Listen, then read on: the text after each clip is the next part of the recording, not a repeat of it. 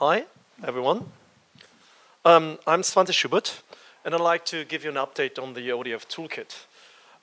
To my person, I might just say it during the talk, but I'm also involved with Michael Starr in the Oasis TC. I'm a co-editor and a co-chair from ODF TC, and with Michael Starr as well, a co-maintainer of the ODF Toolkit. And I'd like to give you an update on what's going on there.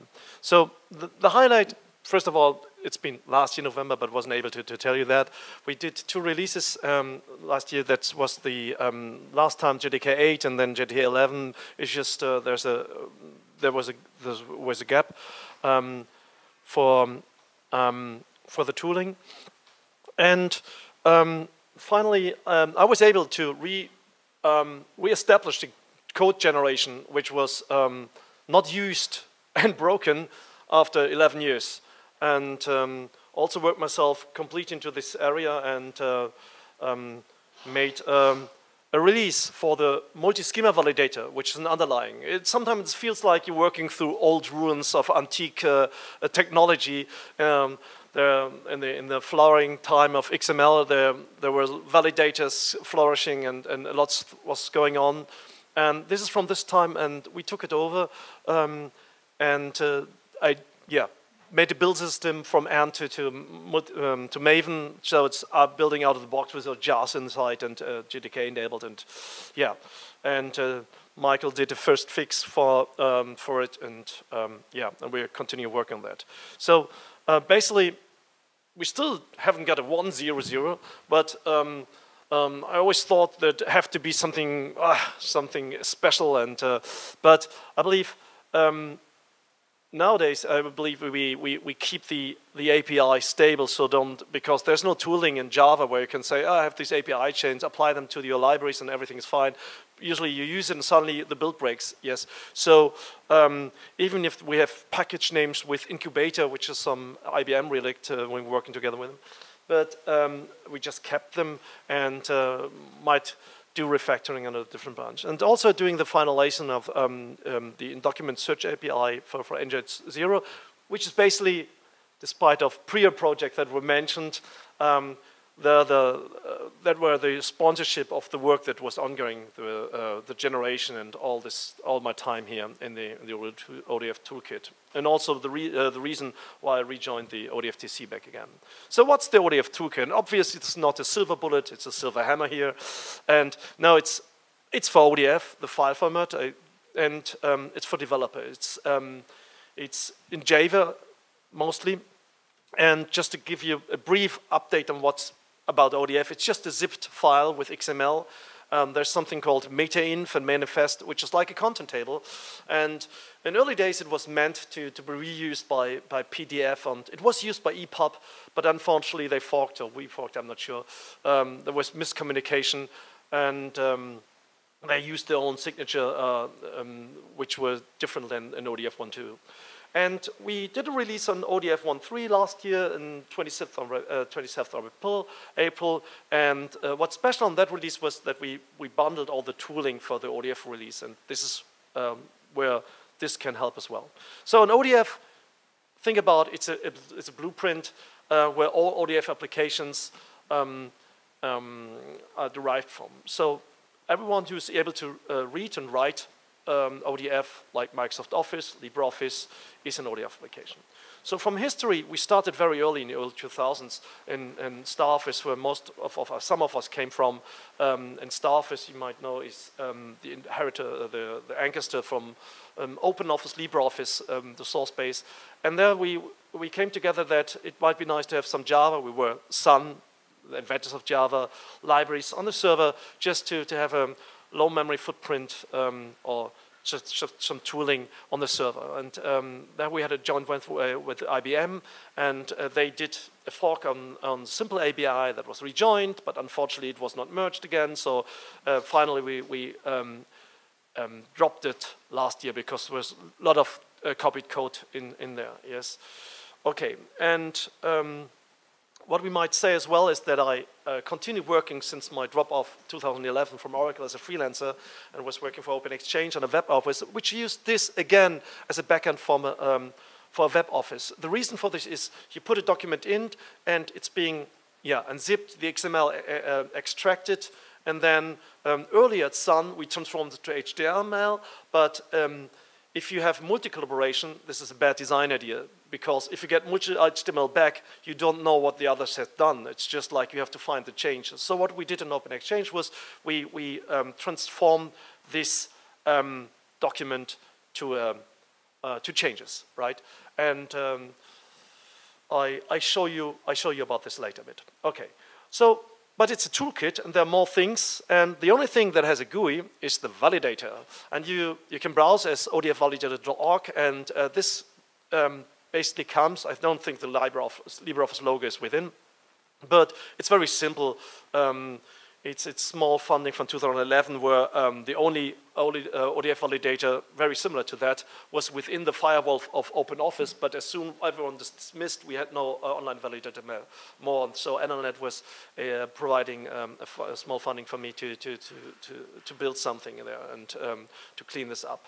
So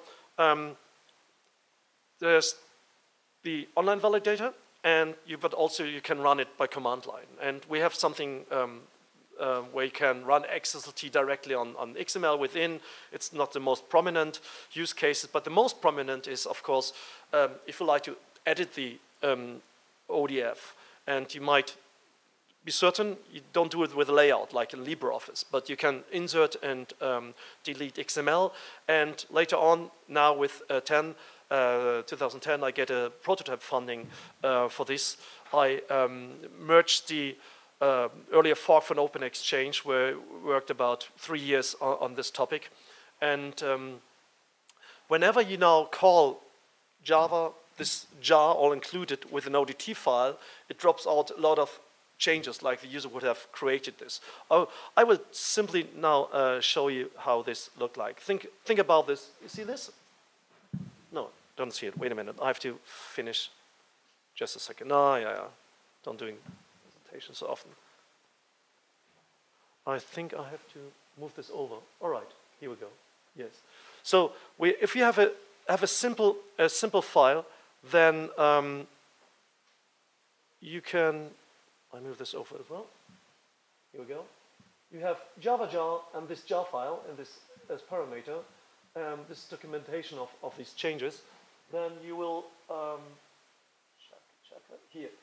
You will have JSON because it's a web thing, and every line is a change of a user, because also something later on, but we're still living in a floppy disk paradigm. It's pretty stupid. Like we exchange a document attached to email and cloud, but if you want to collaborate really with other people, you have to ask them the main question: what have you done? What have you changed? To be able to merge these changes into the gold master. And this is a totally design paradigm change of working. So here's like I don't see if you. I'm not sure if you can see it. I just try to. Don't do it so long. Just a second. Oh yeah, now I got it. No, I don't got it. Anyway, I continue the slideshow. So every line is a change basically, and it's like it's user changes. So the semantics is something different. It's oh god, here we go. Quickly. Here we go. So here I was. So this is what was needed to have collaboration. That's in the back end. It's working, and I use this for my search engine as well. Not my search engine. I use from Edward Zimmerman's search engine for the NL project. I don't deal with the XML directly, but on a higher level on this JSON files, and create therefrom searchable content for the search engine. So basically, what's the architecture using Alhambra from Almeria? What's the architecture? So there's the ODT DOM, which is the core part, which is loading the document, the ODT, or everything, and zapping it, and this is generated from a source code generator. So it's just a compile time dependency, and this source code generator was totally overworked for myself in the past months, and improved a lot, and can be used for other things as well. I'll show you a little later. So, and the other thing is, so what is the source code generator? There's always the grammar. It's an RelaxNG grammar, and this is being loaded from this multi-schema validator, which is called this way because you can also load XSDs and DTDs, and then something like templates, a bunch of velocity templates where you have text files, we have iterations on it where generate like every methods, like for every child element, a child method is being generated or attribute. So the idea is we have a simplification here by code generation. The user get a type DOM tree, and they don't have to know or read the grammar, but most of it is being generated. So, and this is very helpful, and you can use the other grammars for other things, like the question, can a text P ever be nested in a document? And the funny thing is, yes, it can, but the layout is only, then it's not a layout like a featured paragraph. They are only on the first level, yes. So, and this can be done by loading this document, this graph, this grammar into a graph. So, and that's something which is continually doing is we have to deal with the complexity. Like here in 1 or 2, it was about 600 elements and 1,300 attributes, and this number raised was, sorry, other one. This number was, wrong button. Okay, this number was raised, look here, it was raised a little bit, and it's very difficult to read this XML if you just skim through it. So the first step was, for 103, I used a little trick in transformation. Now we have the grammar file as an HTML with links, so it's a bit easier. And you see here, this is RelaxNG, there's a definition element and optional, and you find choices and these things also. And the thing what really came clear to me last year or the year before was that RNG is really simplistic. It's like, if you take a look at it, the specification just took 21 pages and the tutorial 22. But if you take a look at XSD, then there are 360 pages for 1.0 or 380 more than this for the grammar. And personally, I can really read the primer. Everything else I have to jump to it. It's to me not unreadable. I will try again. But and additionally, there are papers that state that RelaxNG is more expressive than XSD and DTD. So I really invite you to take a look at it and play a little around with the generation and what you can do with it. And you might do it not only for, you can create your own RelaxNG for what you like and create source code or documentation from it. So there's one thing that's also very impressive. I really look at the bold one. It's called, I call it regular expression derivative. It's this, the inventor, Bruce, I don't know how to spell it, this name. It's a paper from the 60s. And usually the people think that pattern matching regular expression, you have to do it with a non-deterministic finite automata with backtracking search or a transformation of deterministic finite automata. But this is pretty simple and it's very intuitive. You have this foo or frac. You know this, your grammar will be foo or frac, and then you get an F character. Then your regular expression is changing. It's being derived from it, from what you find. So the state you're having during the parsing is changing. And this is the algorithm that James Clark was using for multi-schema, for Jing and KK.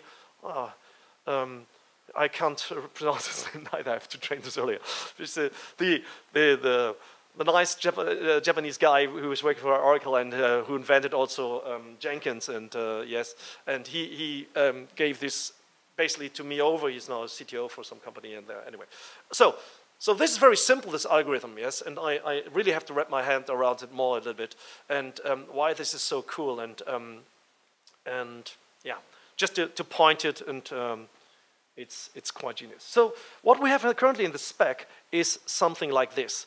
Like you see the form property, which is already fine. Yes, you see the form property, you see the element, you see the child elements, and sometimes you see the property.